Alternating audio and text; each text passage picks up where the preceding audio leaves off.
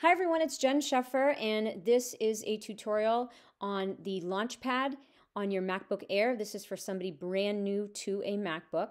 You'll see that the Launchpad is located here in your dock. It's the second app from the left, right next to Finder. So if we open up the Launchpad, you're going to see a whole host of applications, many of which you are not going to be using because you are going to be living in Google Chrome. You're used to docs, sheets, slides, classroom, forms, calendar, and outside of the Google suite of apps, you're using Nearpod, Pear Deck, Screencastify. So a lot of these things you're not going to be using. But I do want to just go through a couple quick tips on the Launchpad. The first thing I'd like to point out is that you'll notice here in the bottom center that there are two dots. The first one is white, the second one is grayed out. That means that there's a second page. One of the first things that you need to know is how to get to this second page. You're going to do a two-finger swipe to the left on your trackpad. So when I do that two-finger swipe, I'm going to come to the second page that's available to me in the Launchpad. If I do a two-finger swipe to the right, I go back to that first page.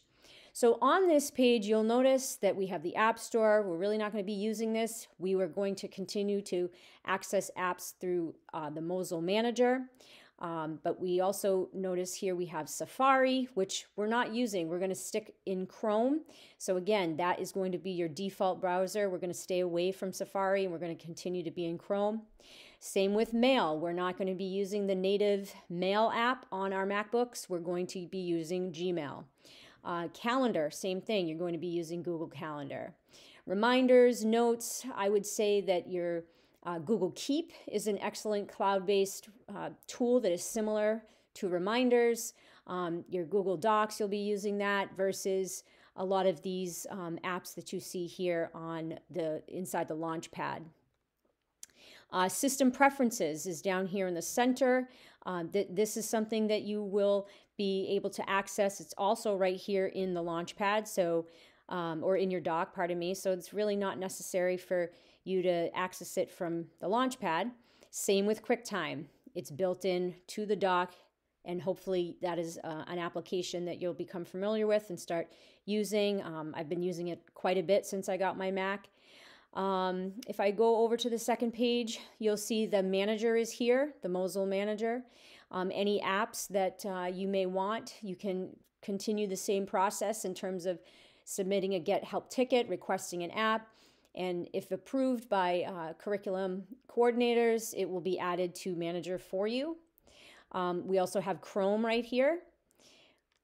We have Zoom, if for professional development, outside organizations, you may need Zoom or use Zoom for various meetings, and you'll have that available to you. I actually used Zoom last night for a different meeting, and we also have Apple Classroom for those of you who are using Apple Classroom.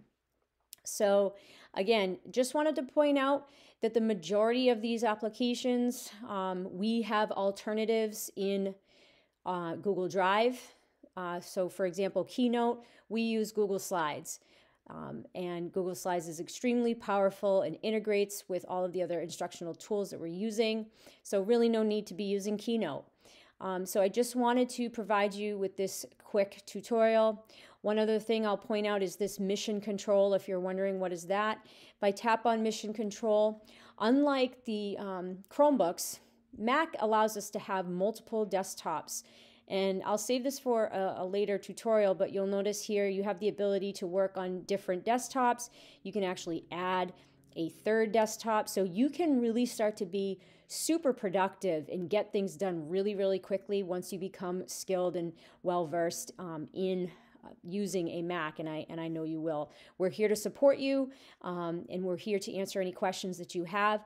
But again, just so that you know what is in the Launchpad, hopefully now you know, and you realize, you know what, you're right, I'm going to stick with Google. Everything I use is available to me just as it was on my Chromebook. The only difference is that your MacBook Air is incredibly powerful. It's a lot faster. The sound quality, the video quality, it's just overall outperforms the Chromebook on every level. and you will see that too once you begin using it. I hope this Launchpad tutorial was helpful. Please don't hesitate to reach out to me or any member of the EdTech team if you need additional support or have additional questions. Thank you so much for watching.